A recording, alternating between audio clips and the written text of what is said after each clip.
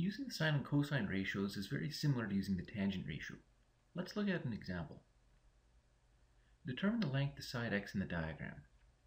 We can begin by stating how each side is related to the 34-degree angle. Length x is adjacent to the 34-degree angle because it is a short side and one end touches the 34-degree angle. The 13-foot long side is the hypotenuse because it is the longest side of the triangle across from the right angle. The adjacent length and the hypotenuse are used by the cosine ratio.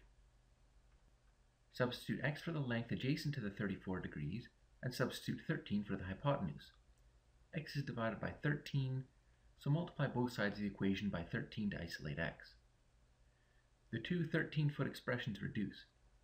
Now use a calculator to evaluate 13 times the cosine of 34 degrees. This value is approximately 10.8, so x is approximately 10.8 feet.